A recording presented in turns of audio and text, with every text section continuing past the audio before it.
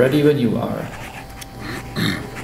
When I started out as a commentator, the research game was pretty one-dimensional. But wow, has that ever changed with microfluidics? Microfluidics is a manipulation of small volumes of liquid. It brings the game down to a smaller, more precise and more intense scale.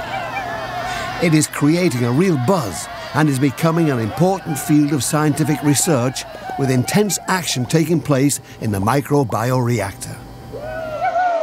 We are here at a training complex where microfluidic coaches put new tactics into action to stay on top of this scaled-down game.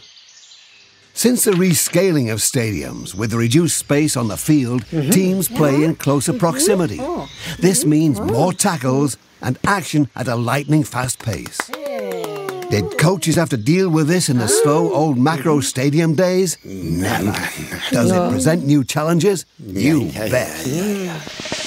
Take new conditions like laminar flow, a core principle of microfluidics that forces the players to play a more organized and precise game. This coach has players moving in perfect parallel formation, a slick display of undisrupted laminar flow. Ready for the tackling now. And look at that, absolute control of collisions.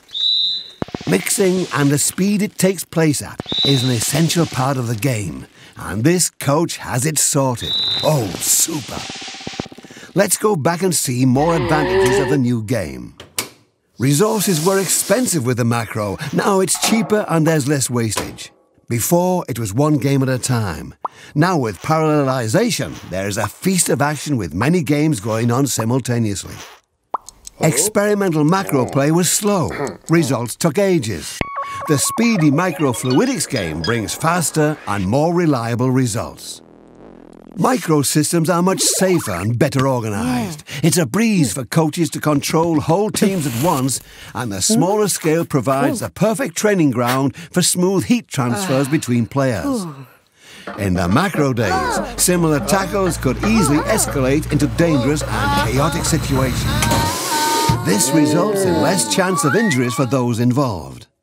And new tools like computer-simulated games help coaches predict and adjust to scenarios that might occur in a microbioreactor. But we all know that microfluidics is more than just a game.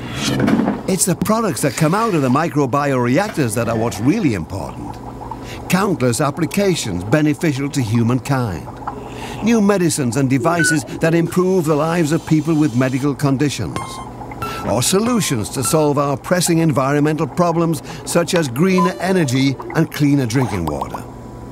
Microfluidics even helps us saving our little mates, since it reduces animal testing. This is the future, and that's why I am not only a commentator, I am a fan.